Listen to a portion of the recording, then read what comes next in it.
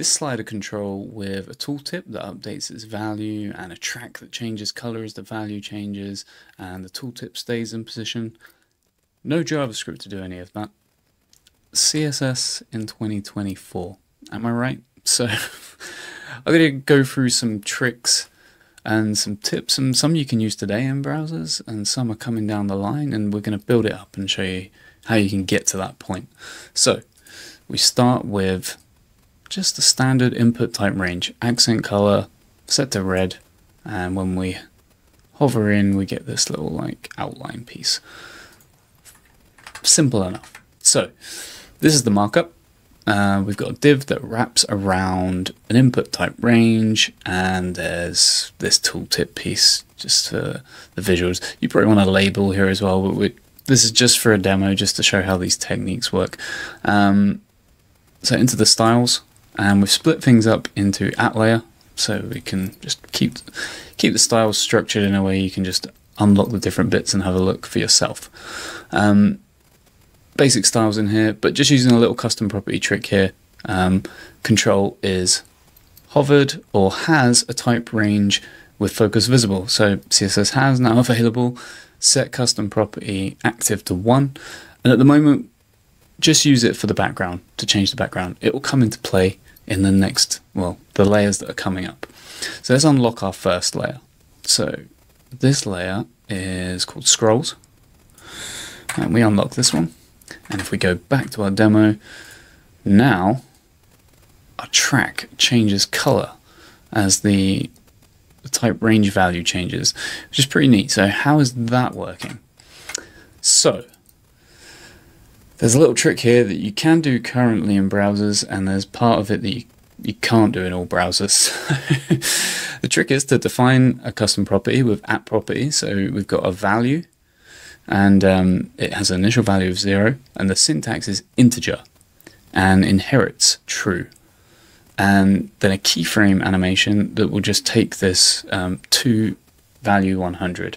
The input type range is min 0, max 100, but you could change these values with custom properties and animate to and from different values.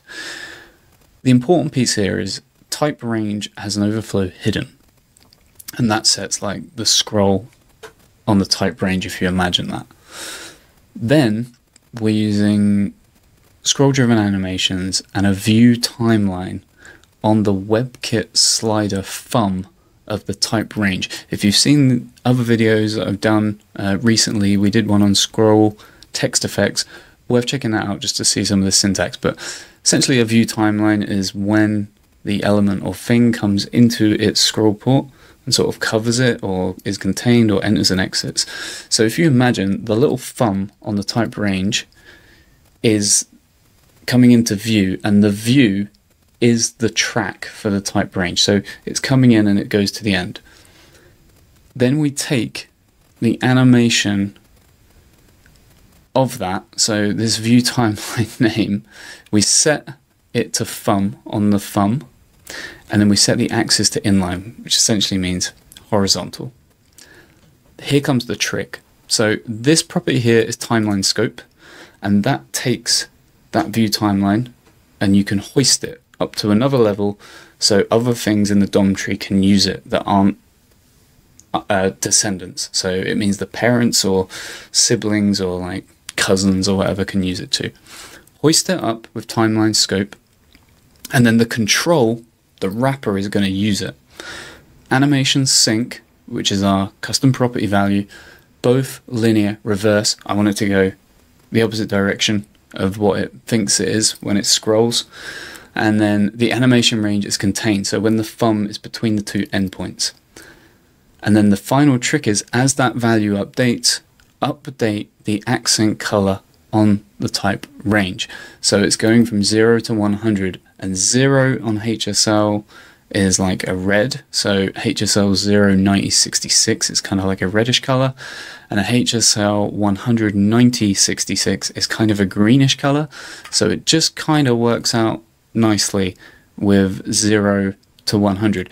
We could change that. We could change that to like 280, which would be purple, and if we go back, there we go, it's like a purple, and that would go all the way through.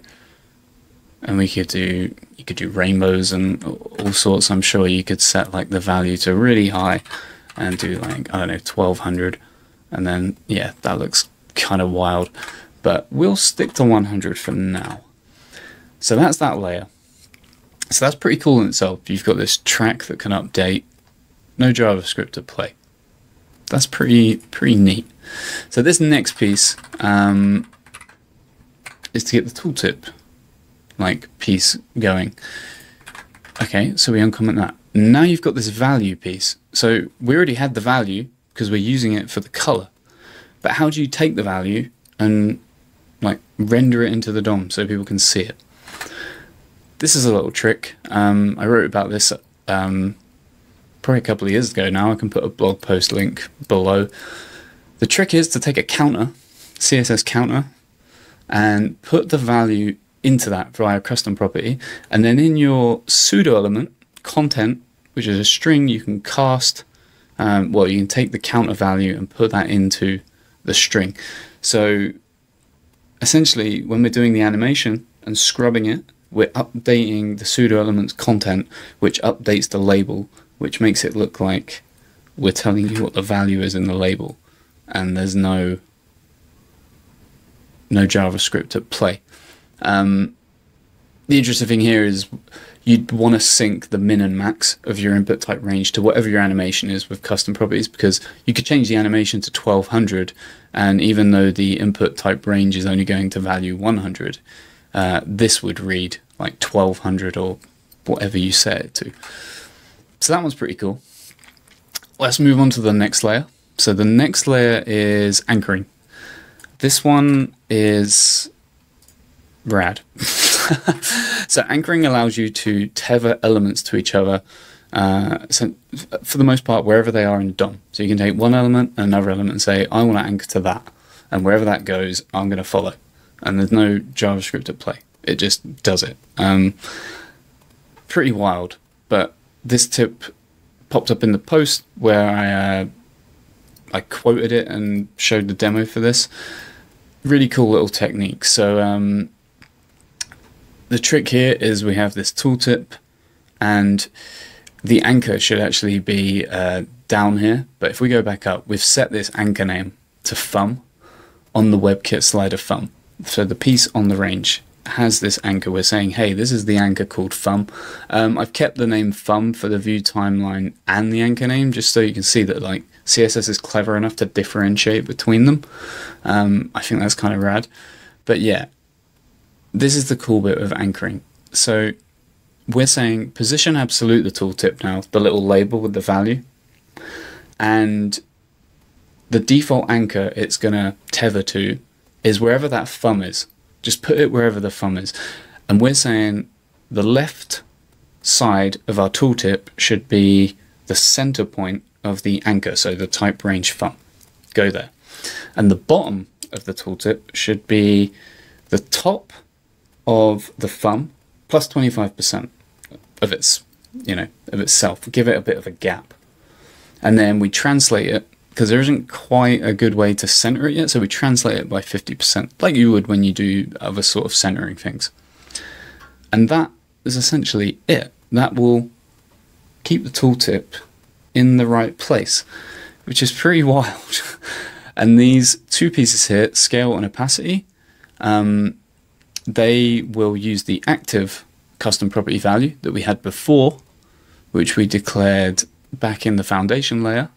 So when we hover or have focus visible, pop up this tooltip, and we have a little transition that does that. And then lastly, we don't need the tooltip to say value anymore from here, so we just change it back to counter val. So if we go back and check that out, now we have this, and it works. That's wild, right? That is everything. I mean, you can change this, you can change the speed of these, maybe make them a little bit quicker, add some custom easing potentially. There we go, that's a bit nicer.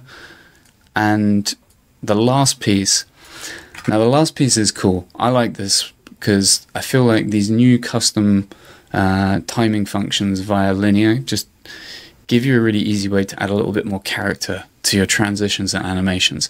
So here I have to admit I have cheated very slightly. I hope you'll forgive me for this, but there is a tiny bit of JavaScript, a whole whopping 4 lines. Essentially on pointer move, I want to take the movement X, so the rate at which I'm moving the input, right? And I want to pass that into CSS with a custom property. I've named it delta X, and we're using that via that custom property in a transform, so we can rotate the tooltip and kind of make it look like the faster you go, the faster it's going to move.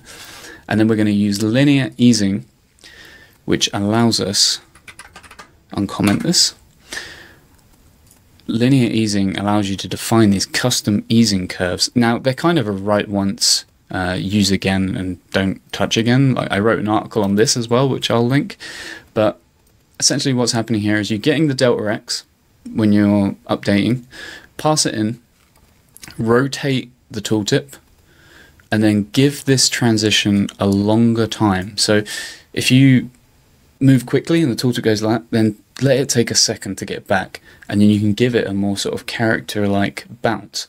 This is one I've copy and pasted out of the article I wrote. I don't really look at it. I worked out a way to generate them with JavaScript, made a style sheet of them, and I just copy paste them when I need.